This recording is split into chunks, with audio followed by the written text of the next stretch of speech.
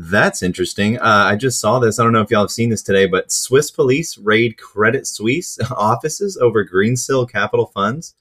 That's crazy. So Swiss police have raided Credit Suisse offices and seized documents relating to the failure of the bank's $10 billion range of supply chain finance, SCF funds that were linked to SoftBank-backed Greensill.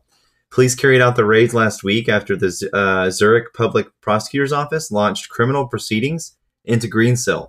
The prosecutor's actions followed a criminal complaint from the Swiss government's Economic Affairs Secretariat.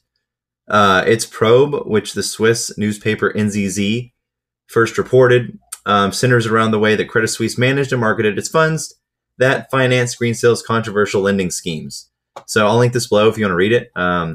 Hey, Gary Gensler in America, you should follow suit because it's good to see police getting involved and actually raiding them for securities fraud or, for criminal activity. So good to see that.